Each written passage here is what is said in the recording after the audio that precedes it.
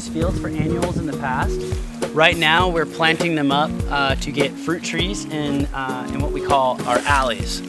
So alongside the alleys, you can see here we have kind of a string of fruit trees. We have some coconuts, we have some mangoes there. We have a string of also nitrogen fixing trees alongside that.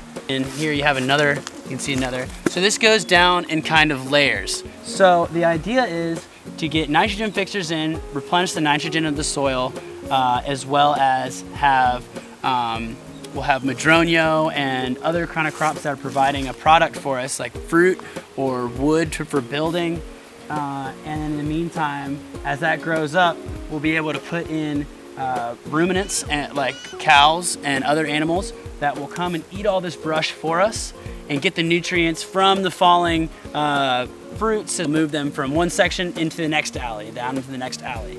And we have earthworks along as well that trap that nutrients and kind of stave off erosion.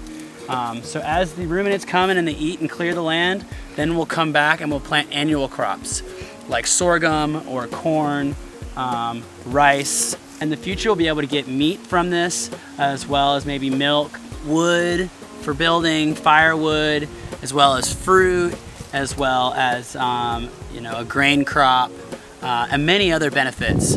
We're trying to give the least amount of input for the greatest amount of output. And by having animals, we can actually speed up that process and not have to do the work ourselves, but also provide a need that those animals already have, which is eating. And so it's a way of stacking functions.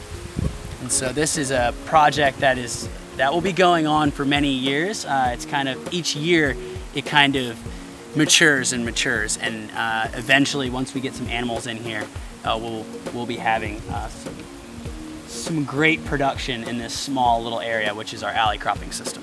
Having this alley cropping system is a model for locals for basing their agricultural systems to increase productivity on their farm instead of having to rely as much on pesticides and herbicides and microfinance loans that require them to actually purchase herbicides and pesticides as a you know, insurance on that loan that they get.